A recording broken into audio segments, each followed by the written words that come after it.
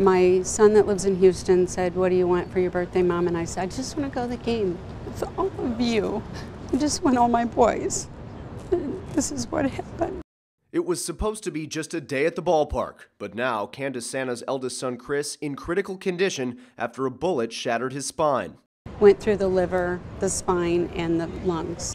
Chris Santa was shot after a man robbed him and his girlfriend just blocks from Busch Stadium. After she gave him her purse is when he pulled the gun, and that's when they turned and ran, and he shot. He shot at them twice.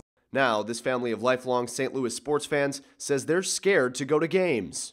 We watch every Cardinal game. We go to the Rams games. We do everything we can to support our teams. We love them, but now it's so I'm scared. I'm scared to go down there. I mean, he was just walking to his car. It was 10:30 at night. The mother of four says she loves the city of St. Louis, but tonight she's calling on the mayor to do more to stop violent crime. I know they're doing the best, but there's got to be something more.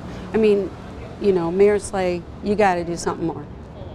You got to help. I mean, not just, my son, but all these other boys that are killed, all these other girls that are killed. Santa now forced to accept the fact that her son will never walk again. He's just such a good person. It's just not right.